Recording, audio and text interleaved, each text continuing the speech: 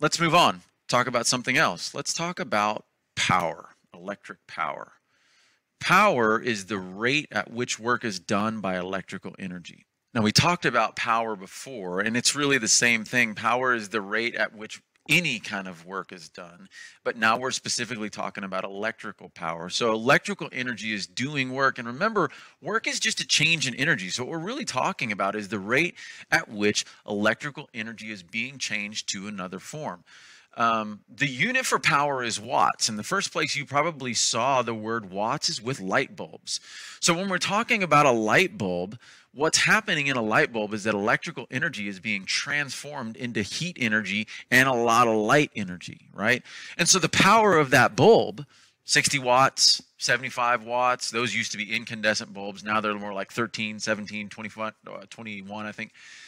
The power of that bulb tells us how fast this transformation is taking place, which in turn tells us about the brightness of the bulb. The faster electrical energy is being transformed to heat and light, really light, the brighter the bulb is going to be.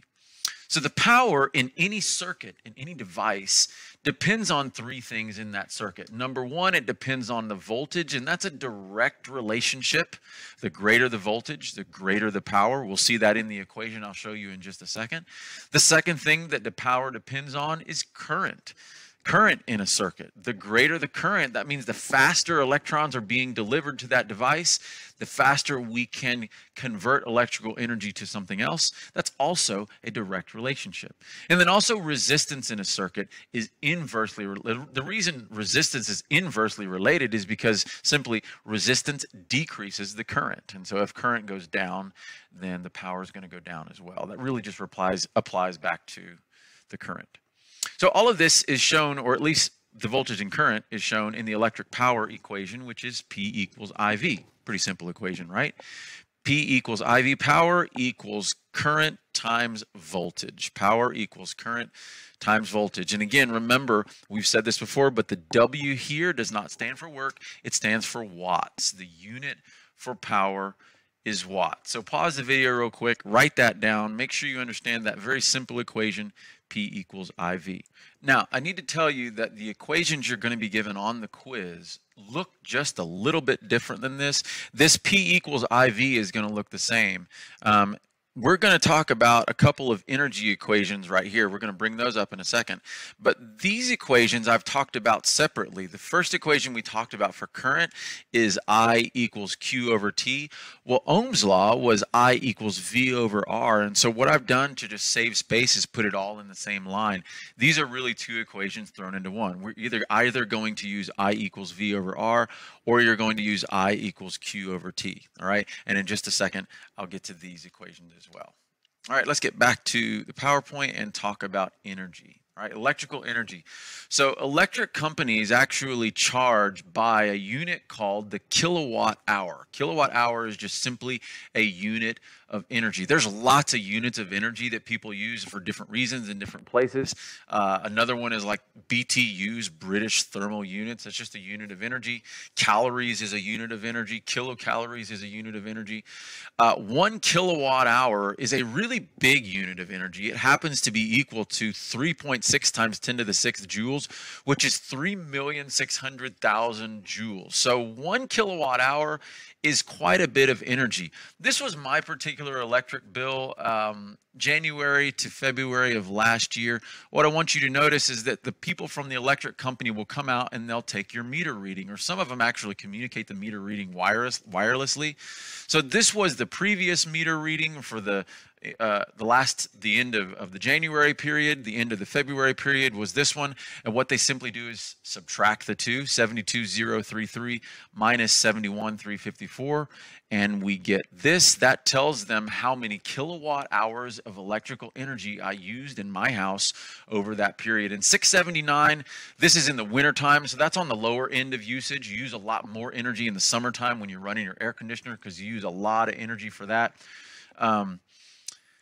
But this is approximate, I mean, somewhere between 800, 1,000 kilowatt hours a month, maybe 1,500, depending on how big your house is, how much energy you're using. That's pretty approximate. And then you see my charge here. If you look down the rest of my bill, I see that there's an $8.67 charge per bill. That's just a flat fee. So what I did is simply subtracted that fee from my charge. And what that gives me is $67.78. That's exactly how much money they charged me for the electricity by itself, right? So all I have to do to figure out the charge per kilowatt hour, pretty simple. This is the total. This is the number of kilowatt hours.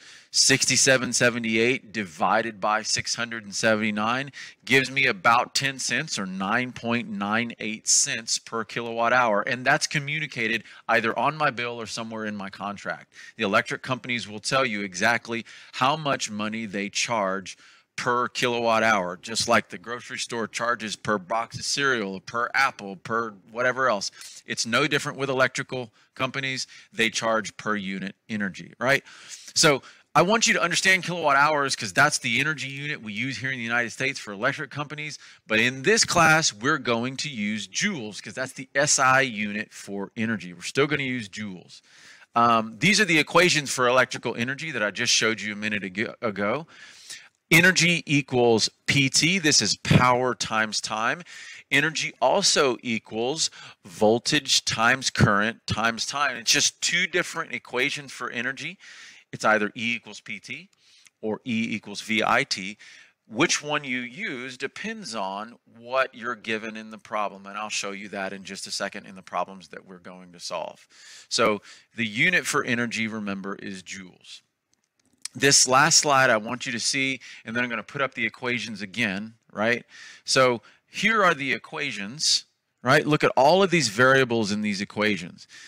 There are 6 new variables in the equations. And a lot of people just get confused by these variables and their units. So I want to go through this. This is a really useful slide for you. One quantity is charge. The variable for charge is lowercase q. And the unit is capital C, which stands for coulombs. All right. What's the next one? Voltage. Pause the video and see if you can remember what the variable and unit is for voltage. Hopefully you came up with V on both of them, capital V. Current. Some people get confused by this one. Current is not C. Current, the variable is I, capital I, and the unit is capital A, which stands for amps. Resistance. The variable for resistance is capital R, and the unit is omega, which is ohms, this Greek letter omega. Ohms is the unit for resistance. Power. We've already done this one before in this class. The variable for power is capital P, and the unit is capital W, which is watts. Watts is the unit for power. And then energy. Lots of units for energy. For us, when we do our calculations, we're going to use joules. Capital E is the variable for energy, and capital J is the unit, right? So notice, first of all, that our variables, as far as they're concerned, there's only one lowercase variable, and that's lowercase q for charge. The rest of them, if you put them in the right order, they spell out the word VERPI. Maybe that was on accident. Maybe I did that on purpose. I don't really know. It doesn't matter. But this is a good slide to memorize. Again, these are the variables right here, all of these letters. Those are the variables that you find in these equations, which we will use on the next problems, which I will solve for you in the following video.